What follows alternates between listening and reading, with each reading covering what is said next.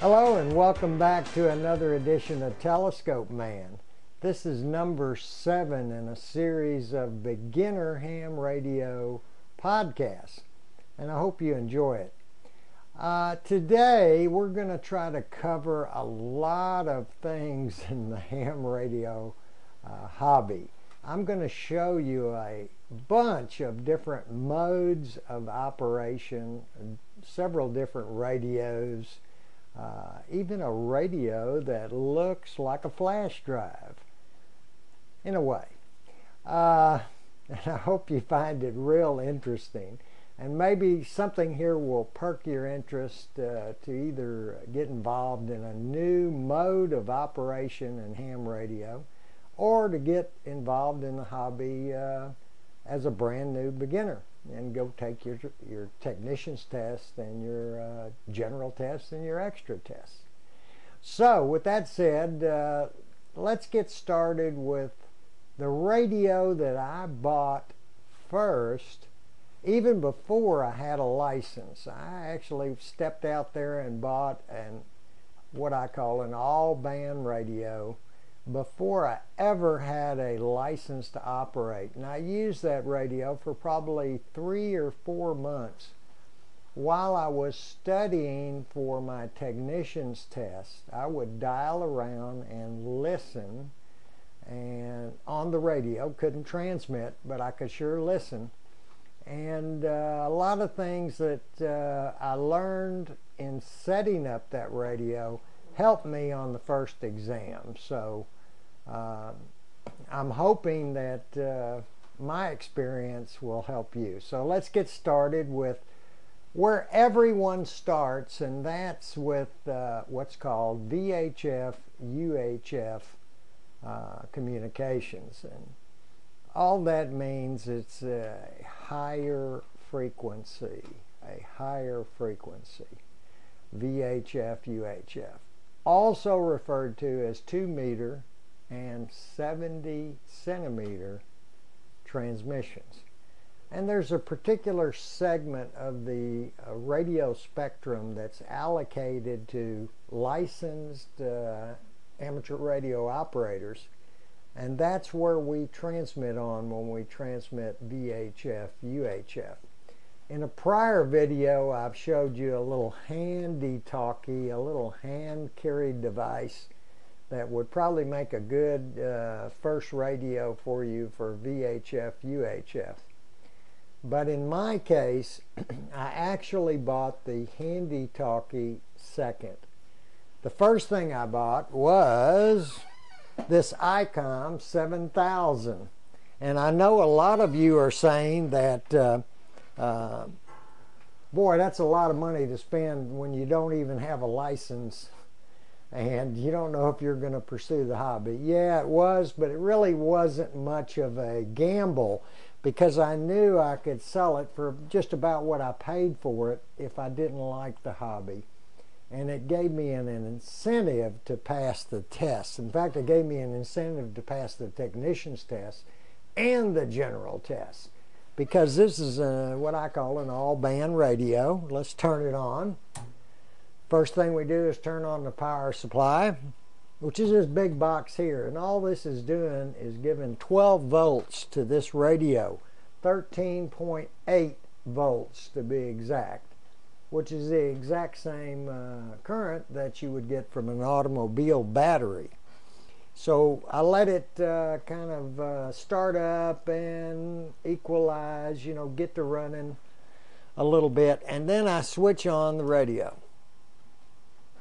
And there we go. And the ICOM is up and running, and I don't know if you can see the screen, but it's right now tuned to 441.525, which is the frequency of the Rockwall Amateur Radio Club repeater. Now, a repeater is a radio located somewhere with a good antenna, usually up real high, and transmitting 50 watts or something like that. And you can talk to that repeater and it repeats your signal over the air in a much wider area. So I could talk to it with that little 5-watt handy talkie I showed you in a previous video, and it would come out with a lot more power, and they could probably hear me all the way from Rockwall to almost Greenville, Texas. So that's what repeaters are used for. And so it's tuned to that right now, but I've got a bunch of frequencies already in memory in this machine, and we can look at them. There's the Dallas Amateur Radio Club frequency, which is 146.880, and that's the Dallas Amateur Radio Club repeater.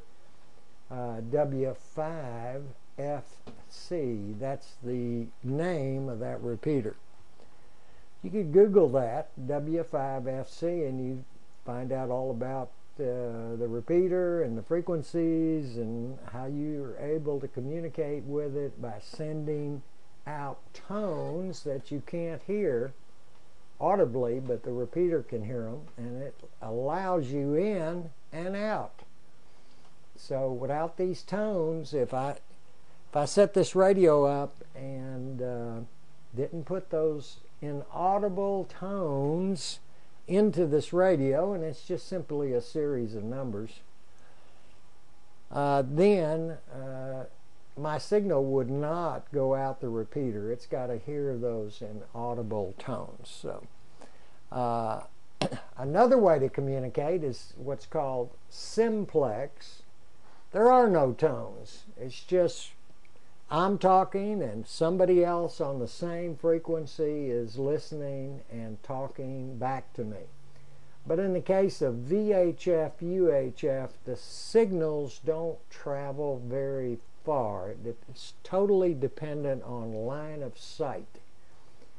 And you might get a little what's called ground wave propagation, but very doubtful. It just depends on how high up you are and how high up the person you're trying to talk to happens to be, and can the two antennas see each other.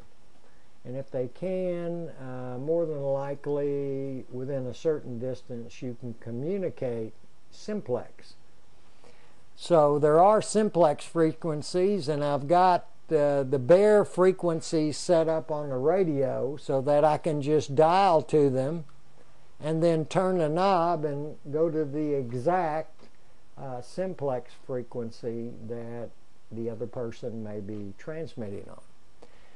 But what's really neat about this particular radio, ICOM 7000, is it also has all the what's called high frequency HF bands on it. Bands being in meters. I know that's confusing to you. They're in meters, and they have numbers like 160 meters and 80 meters and 40 meters and 20 meters and 10 meters and 6 meters, and I already mentioned 2 meters. And I know that's confusing to you, just as a general statement, very general, because sometimes you can talk a long way on 2 meters, but it has to be just the right propagation conditions. So as a general statement, when you see the meters, it kind of tells you how far you're going to be able to talk, all things being equal. So you're not going to talk very far on 2, and 6, you're not going to talk a whole long ways on 6 unless there's what's called tropospheric propagation, which means there's some weather systems that are causing the signal to travel farther. 10 meters is great when there's a lot of solar activity and the ionosphere bounces your signal. It travels a long way. You can literally talk around the world on not a lot of power when 10 meters is what's called open. When you hear a ham say 10 meters is open, that means he's hearing transmissions coming in on that particular band, and it's time to go over there and see if you can make a contact. Generally, 20 meters you'll find is open most of the year during the day. It tends to go away at night when the sun goes down wherever you are. 20 meters kind of fades out, and 40 meters tends to pick up. So knowing these few little tricks, you know kind of what band to dial around on. 80 meters, or some people call it 75 meters, 80 meters. That's used for what we call rag chew, nets. There's a lot of nets on 80 meters and just folks talking back and forth. Not a long ways, usually statewide. Yeah, on 80 meters. I've made long distance contacts, you know, to Illinois and other places on 80 meters, but generally it's used for shorter distance communications along with 160 meters. So what are the primary bands that I personally use? Well, generally I'm on 20 or 40, those two. 20 meters or 40 meters, depends on the time of day. 20 meters during the day, 40 meters at night. Once in a while I get on 80 meters, and when 10 meters is open, I jump on 10 meters and see who I can contact. So this radio has all those frequencies, capabilities built in. So I can push a button and I can just dial through those bands. So let me go to 20 meters.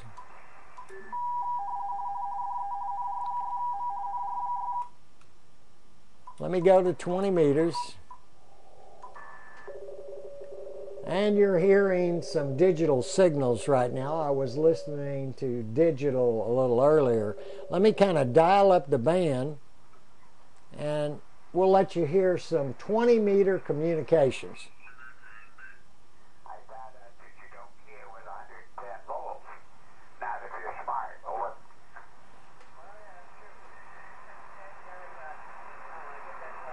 So as you can see, the one signal is very readable, but the person he's talking to is not very readable. That's the way it works. It's called propagation. And I'm getting the bounce down signal from the ionosphere from the first guy talking, but I can't quite hear, or hearing very weakly in the background from whoever he's talking to, because propagation between me and him is not as good as it is between the first guy that you heard. So that's what all those that jargon means. So let's continue to dial up the band.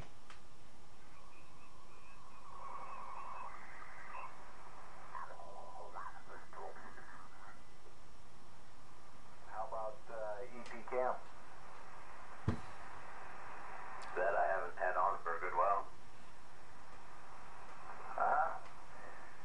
Couldn't answer that question. I don't know how they're getting up there. Interesting. All right, and as you can see, I'm on, well, you may not be able to see it. I'm on 14.233 right now. There's what's called a QSO, QSO, which means two people are having a conversation. That's all that QSO means. They're talking. So it's kind of rude to just jump in there and interrupt the QSO. It's possible to do it. If you want to, you just throw out your call sign when there's no conversation right in between, and if they answer you back, then that kind of means you're welcome to come into the conversation. A lot of times they'll just ignore you, or they may not be able to hear you. That's possible too. Sometimes propagation doesn't go both ways. Normally it does. In other words, if you can hear a person, and especially if the signal is strong, it's more than likely you can talk to them, generally. So anyway, here, little icon, all band. This was the first radio I bought and works great. After I got my license, I used this for a while until I stepped out there and bought some more radios. But it works great. It's all band. I can talk on the repeaters.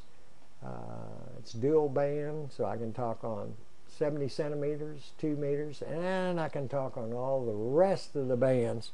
And I can even do digital on this, digital communications, which I'm going to show you in a minute, on this radio using this little box way over here. I don't know if you can see it. It's called a Signal Link. Signal Link. You can Google that. Signal Link. All one word. And it's basically a sound card in a box, and it permits you to attach a computer to the radio and do text messaging for amateur radio. That's what I call the digital modes.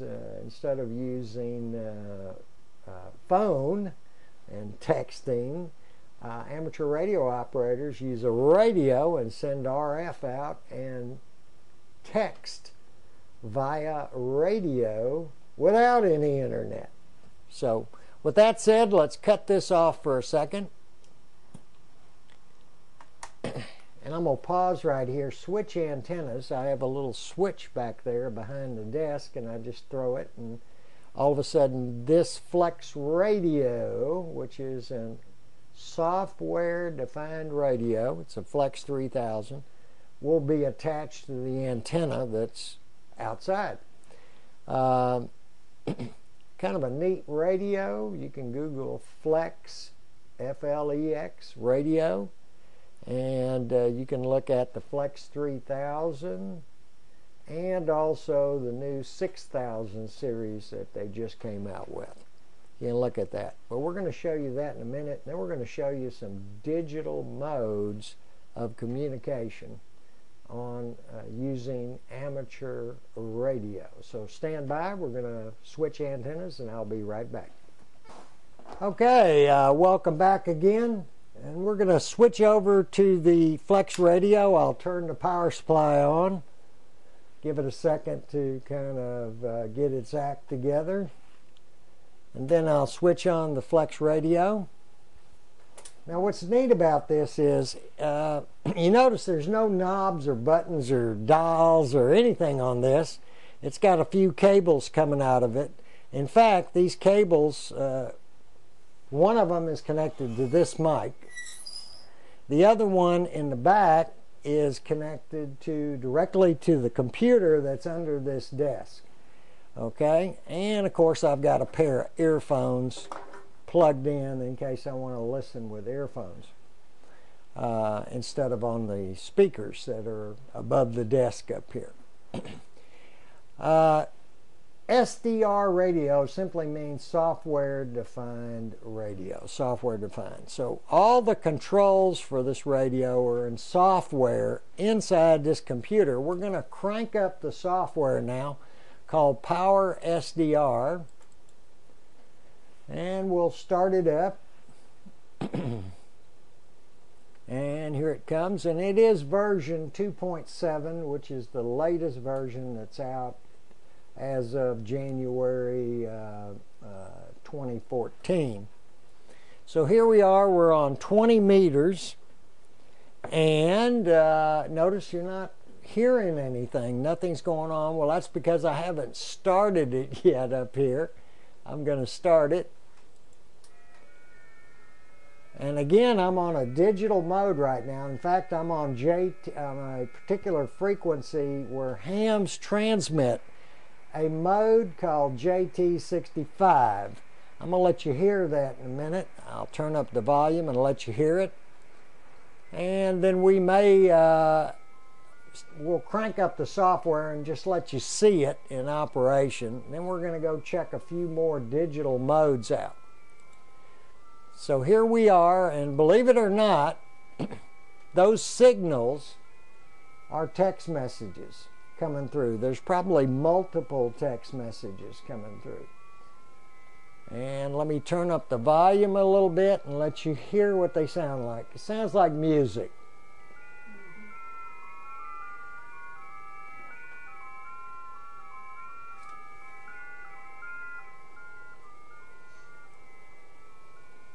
And there you go. And remember, you can do this on this ICOM 7000 also, as long as you have some kind of a sound card plugged into it, like a Signal Link or a Rig Blaster, and various ones out there that you can plug into the ICOM 7000 and do the same thing I'm doing with this SDR radio. All right, so I'm on right now 14.0776, which is where they hang out on 20 meters. This is 20 meters to talk to each other long distances.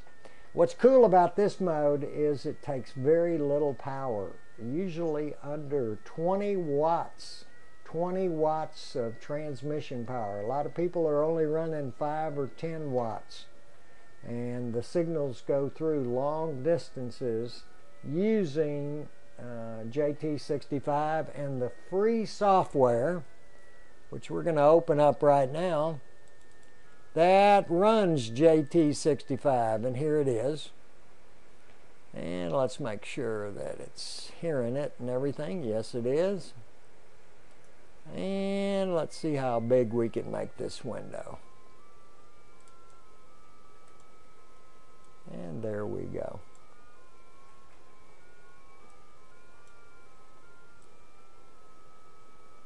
There we go.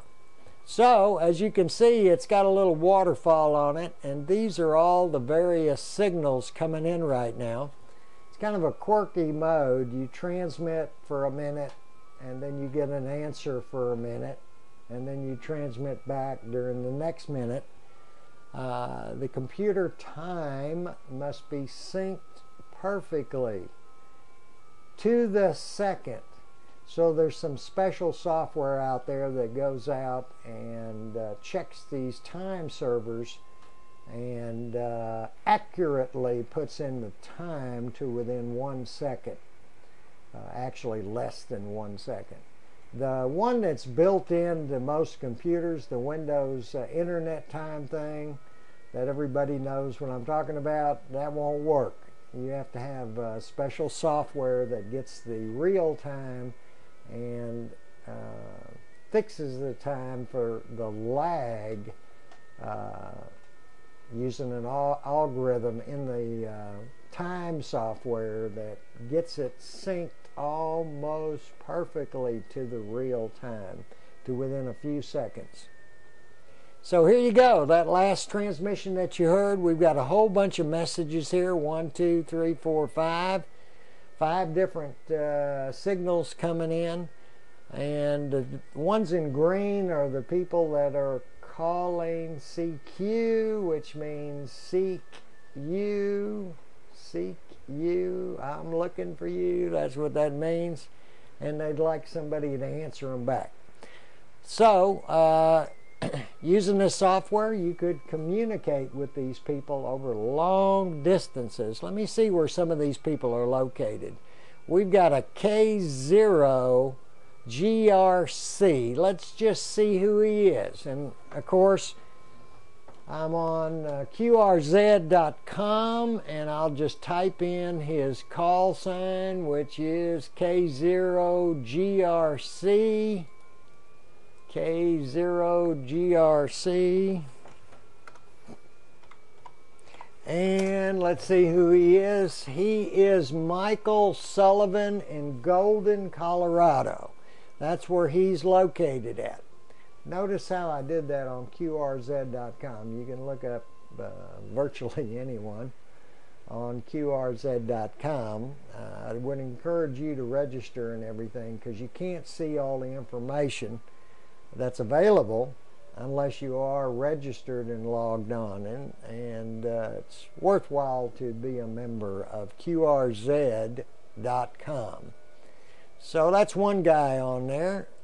And oh, well, look at this one. This is a VK3 B-O-B, Bob.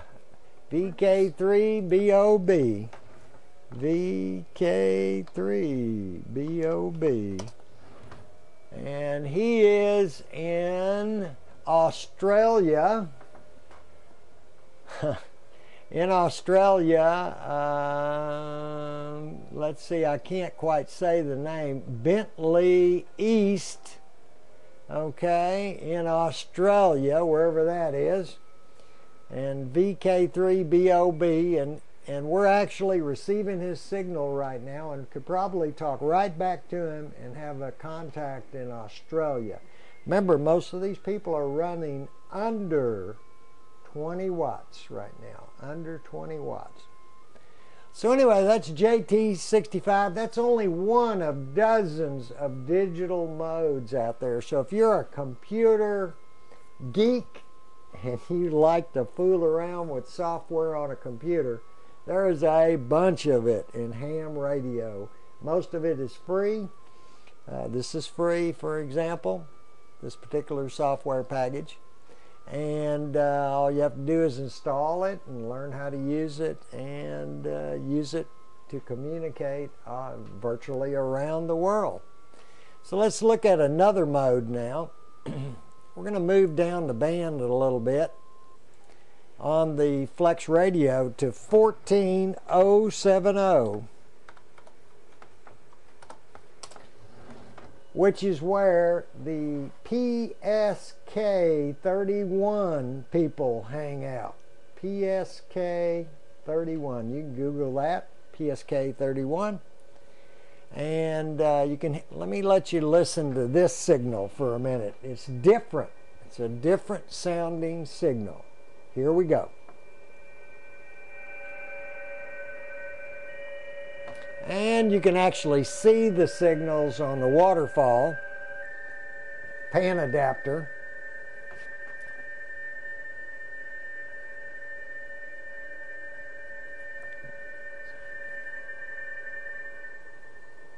So that's what PSK31 sounds like. There's some websites you can go to where some hams have recorded the various sounds.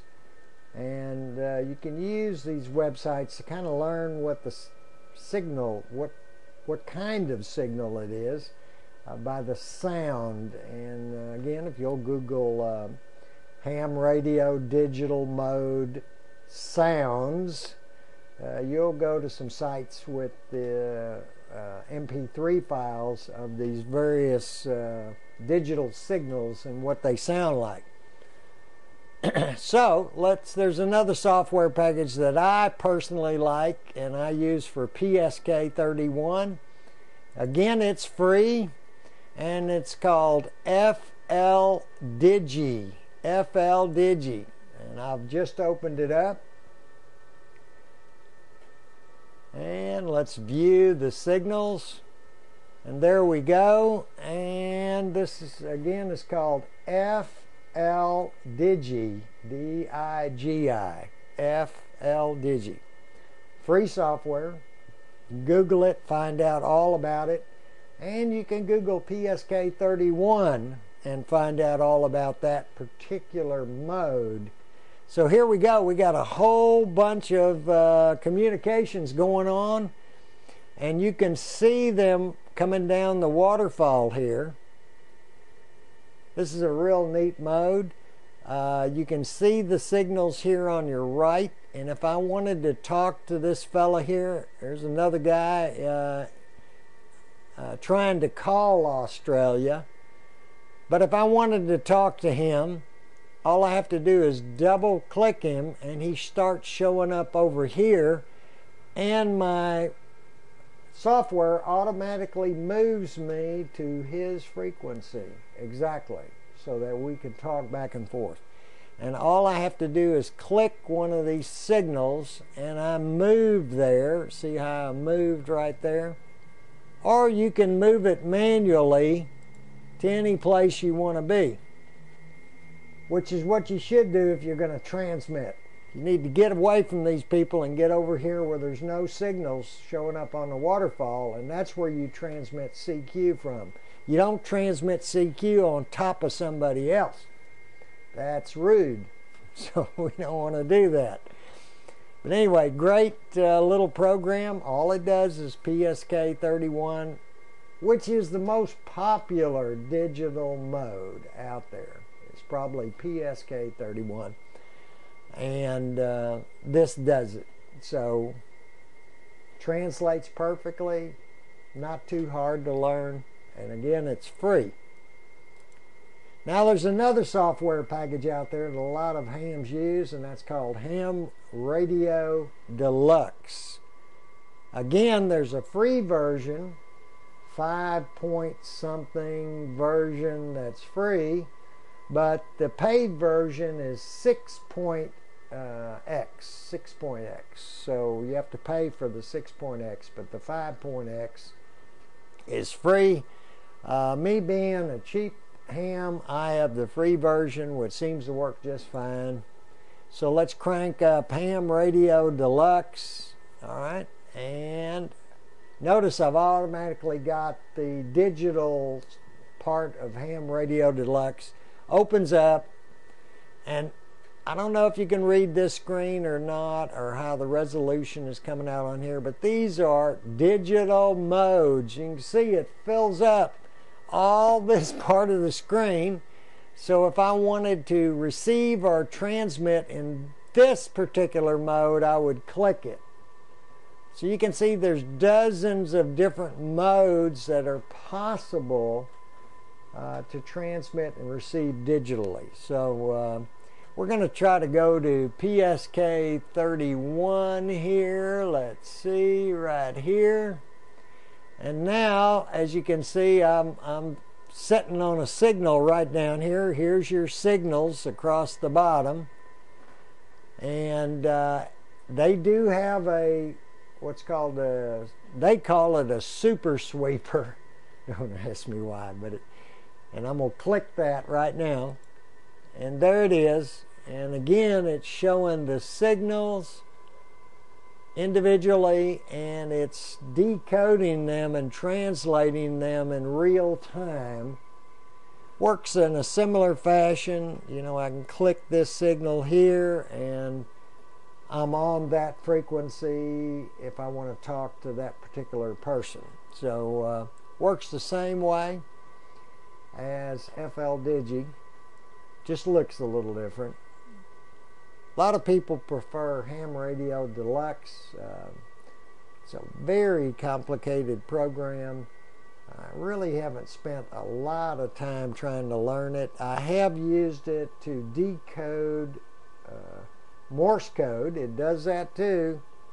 If you put it on a Morse code signal, it will start translating the code for you. But it's kind of dependent on how good the person is that's keying the Morse code. If he's a bad sender, it's not going to be able to transmit. But it does a pretty good job of translating Morse code, this very same program. And of course it does all the digital modes. So a lot of people like this. I usually do PSK31, and now I've started doing JT65. And I kind of hang around those two modes, so I find this overly complicated just to do those two modes. But that's my own personal opinion. So let me shut this down for you.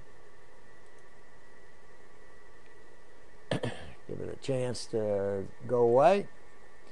Bring up the SDR again, radio, and with that, I hope I have tweaked your interest in the hobby. As you can see there, I'm going to move over here. Let's just take a pause for a minute, and I'll back this camera up. So, with that said, I hope I've tweaked your interest in some of the software modes of ham radio. And it's not just people on the radio talking. There's a lot of software out there that you can do digital communications. It's very interesting to learn how to do that. So I would encourage you, if you have any interest in this hobby, you can go to arrl.com and look around that site, register yourself. Even though you don't have a call sign, you can still register. And they post where tests are held, licensed tests are held, all over the country, all over the USA. There's usually somewhere nearby where you live, no matter where you live in the USA, where someone is giving either the technician test or the general test or the extra test, somewhere nearby you, usually every month. So I encourage you to get involved in the hobby. There's a bunch of phone apps that you can download to start practicing taking the test. And also the ARRL has some books about getting your technician's license and your general or extra license. And you can buy those books and study for the test. What I did, I bought the book, I read it, and then I practiced on my phone, taking the test over and over again until I was able to pass it on the phone, and then I went and took the real test. Did the same thing for my general license. So with that said, it's a great little hobby. It's very interesting. It's like continuing to learn new things no matter how old you are. You can learn new things, and this is one of those things that you can learn. And you also get to meet some interesting people while you're learning. With that said, as usual, I wish you clear skies, and remember to keep looking up to see the greatest show on earth right over your head every single night. 73, everybody. Hope you enjoyed it. See y'all later.